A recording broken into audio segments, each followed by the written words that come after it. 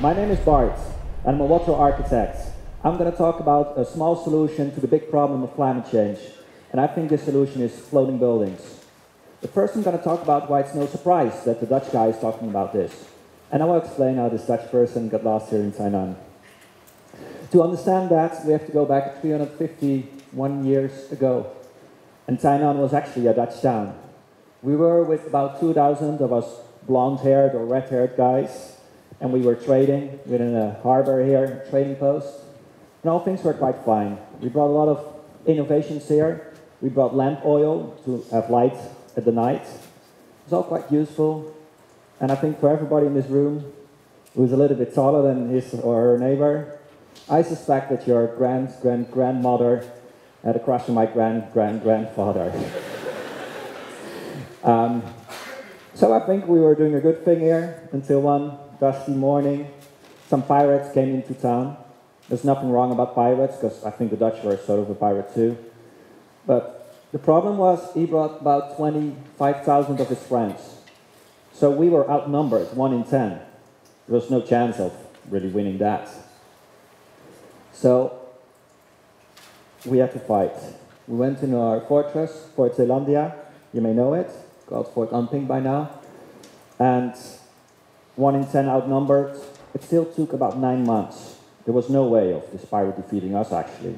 But after 9 months, the harbor needed maintenance. It's a sandy bay, so if you don't maintain the bay, it's just useless. And our big ships couldn't get in or out anymore. So after 9 months, we actually decided to surrender. This Asian pirate, he became a national hero here. And we had to sign a declaration never, ever, ever to come back again. And, well, maybe you already realize this pirate, his name is Chen Kung, and I'm a visiting professor now at the University of Chen Kung. It's a good thing, problems are over, we're friends again. And what brought me here in Taiwan is actually, that's Chen Kung, that's me. What brought me here is a very interesting and eminent problem. That's our challenge for tomorrow, I think. Climate change. And as you may already know, Taiwan is among the most severely threatened places by climate change and other natural disasters. Now let's face it, Taiwan, we got typhoons, we got earthquakes, heat islands affecting cities and some smog, maybe even a Godzilla ravaging by on the island sometimes. I haven't seen that one yet. But I think I'm a Dutch architect specialized in climate adaptation in the field of water, and I try to contribute here to make this place a better place. And to explain why it's a Dutch guy talking about this topic, we again go back 350 years ago. The Netherlands, you may know it about the windmills. And that's actually what we are. A French philosopher said God created Earth, except for the Netherlands. The Dutch people created it themselves. That's quite true. Those pretty windmills have actually a function. They pump away water. The Netherlands used to be a swamp and some lakes and some sea. And from those places, we put the windmills who took away all the water. And on the bottom of those lakes, we put up our farms. Those farms became our towns, and those towns became our country. And without windmills, dikes, and other artificial technologies, there would be no Dutch city left, in fact. So we mastered this technology, the Dutch people. This technology I call Delta technology. I think it can be quite useful here as well. And you realize that windmills are wind energy. It's a sustainable way of using energy and getting energy. And through the centuries, we mastered this a lot. We worked on sustainability. It's another skill I educate myself on. And the third one, I'm an architect. And I think architecture, Dutch architecture, is doing good around the world. Also here in Taiwan. Right now, in this moment, in Taipei, the National Performance Arts Center is constructed by the design of Rem Koolhaas, OMA, that's the Dutch architect. Also at this time in the south, Kaohsiung, Meccano is building the National Performance Arts Center over there. Meccano van Sinuwen, another Dutch architect. I'm here in Tainan and I have a reputation to keep up here, it seems. So I educated myself in those 3 skills. But what are the challenges we're facing here for tomorrow? The 21st century challenges. one big thing. Since 2010, urbanization. Half of the world population is actually living in cities. Those cities are all nearby the water, at a river, at the ocean, or the sea. And it brings me to the second challenge, climate change. Climate change means a lot of things are changing. Actually, the border between land and water is changing. It's changing all the time. We can't see that as a static thing. And since those cities are at the same location where the change between land and water is happening, we have to face this challenge as climate change. And we have to adapt to this. A third one, we're running out of resources. This planet is quite small for all of us. And we better start to reuse our resources in a more smart way. I'm not just talking about oil. I'm talking about wood, forests. I'm talking about fresh water. And what about space? Space for our cities. Space for agriculture.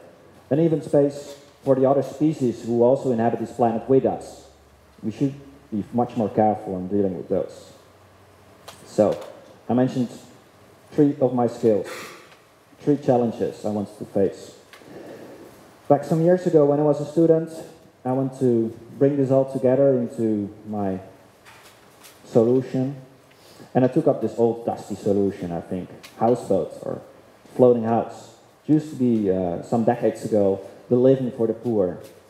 What I did, I changed it into something more sexy.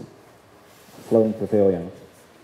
And, well, it was not just me who called it sexy. During my graduation, already I flew up and down to Shanghai to talk with the World Expo Committee for 2010 to see maybe we could build this there. And as a young student, I was very enthusiastic about that. The university was supporting me. The municipality of Rotterdam was supporting me because maybe they could build this at the expo to show their own city. All went very well until this difficult question came to me: who's going to pay for it? I was at that time a student. I didn't know anything about money. I didn't know architects were getting money for anything, are we? And who's going to build for a building? I did not really have any answer on that question. But then I realized the municipality of Rotterdam was very enthusiastic about this thing. Why would the city build this building in Shanghai? Why wouldn't they build it in their own city? And actually, that's what happened. In 2010, my pavilion got finished. Of course, there came another budget cut. From 5 balls, it went to 3 balls. I lost 2 of my balls in that process. But I think it's quite an accomplishment that something like this got built, which used to be my graduation project. It's the icon of climate adaptation for Rotterdam, because they also have their own vision on climate adaptation and reusing the space in their old harbors. It's about 1,000 square meters large, 12 meters up. And after I finished this, it was time to start up more things. What will be my next step on it? After one building, what will be the next? This is the view from my office in Rotterdam. I can see a busy skyline with a lot of tall buildings. But now some more buildings are finished already. And quite an empty harbor. These are those old harbors. And those old harbors are quite common around the world. The harbors are too small for the big ships nowadays. They're in the city environment next to houses, so you can't put much industry there.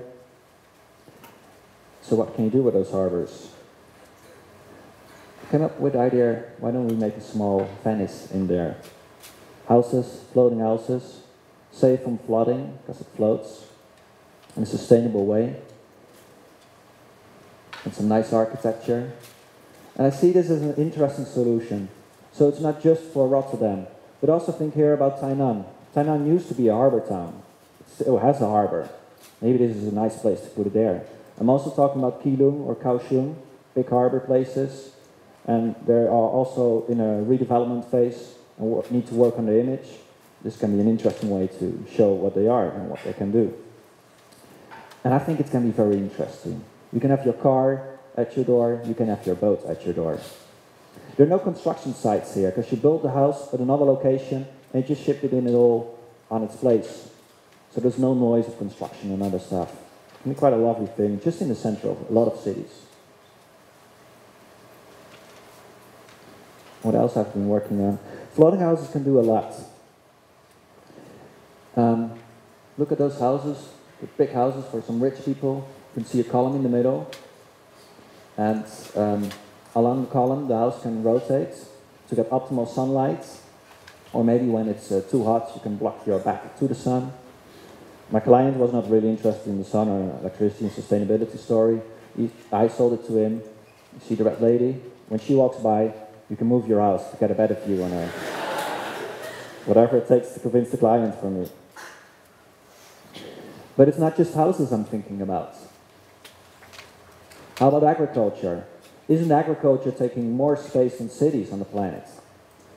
And it's a common misunderstanding that plants actually need soil to grow on.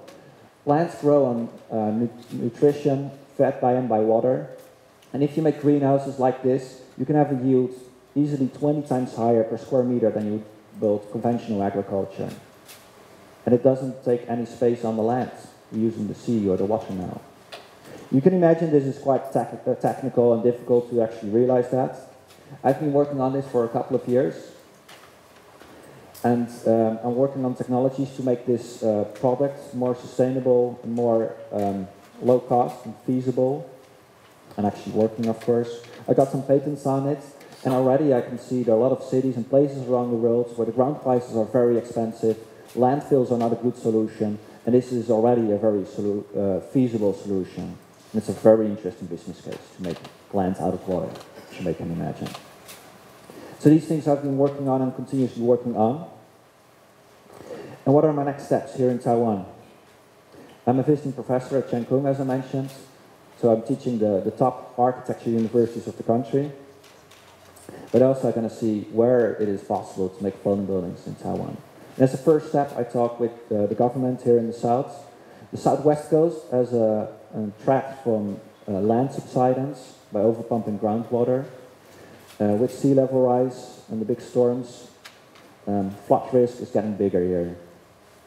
And to solve this, dikes may not be a very good solution because of the extreme weather events and the earthquakes. Dikes are probably going to fail one time sooner or later. So I thought, on those fish farms, can we make a floating house there? What about to start with a small floating tea house? So in our next conversation on climate change or floating buildings, you can have a cup of tea in a floating house. So this is my vision. This is what I'm bringing here for Taiwan. I'm facing these challenges. It's a little bit slower than expected. And I hope this is the next step I can accomplish here in Taiwan. Thank you. I want to thank the organization of TEDxTainan to share my ideas to the world. 谢谢你。